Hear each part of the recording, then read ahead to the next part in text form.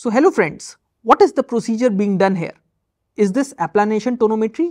No, this is not applanation tonometry. This is a procedure which is called gonioscopy.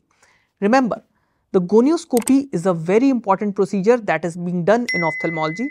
Why it is done? It is the gold standard to know about the various angles, whether the patient is having an open angle or the closed angle.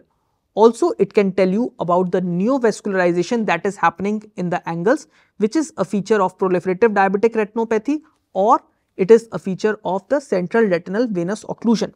Also, if there is a foreign body or there are the silicon oil globules in the angles, that can also be detected by this gonioscopy. Now, what are the various types of gonioscope? So, first of all, see this.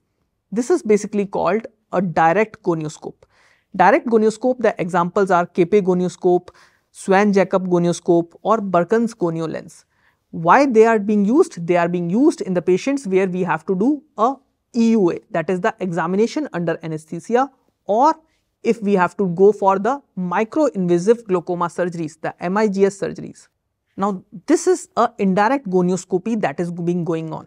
Now, what are the various type of indirect gonioscope? These are the Zeiss gonioscope, Goldman gonioscope or Poschner gonioscope. Why they are called indirect gonioscopes? Because in the indirect gonioscopes, there are the mirrors. So, if you are seeing a superior angle, actually that is the inferior angle of the eye. Okay, if you are seeing an inferior angle, that is actually a superior angle of the eye. So, what you are seeing is the indirect. So, that is called indirect gonioscope.